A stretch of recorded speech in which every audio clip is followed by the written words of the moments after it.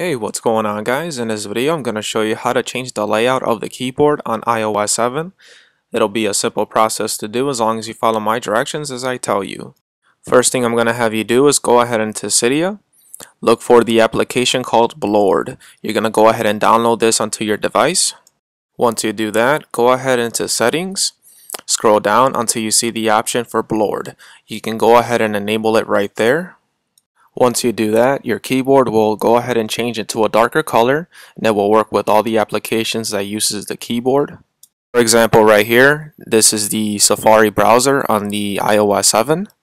You can use this custom layout on any application that uses the keyboard, like this one right here, or anything on your iPhone, iPod Touch, or iPad.